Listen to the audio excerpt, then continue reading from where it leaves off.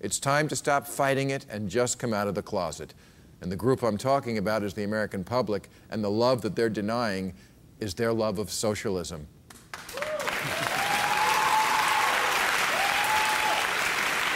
Now, I know that there are a few words in America more toxic than socialist, and these days, big government spending is about as popular as Casey Anthony at a Chuck E. Cheese.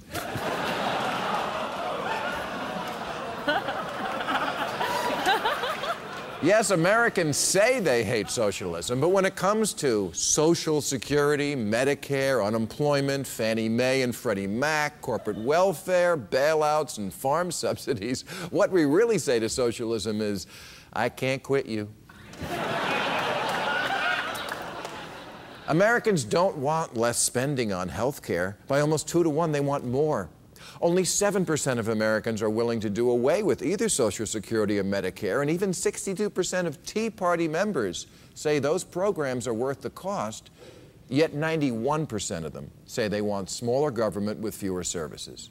They're like the guy who's been to prison and says, sure, I gargle with a guy's balls every once in a while, and there's nothing I love more than ass play with other men, but you know who I can't stand? Fags.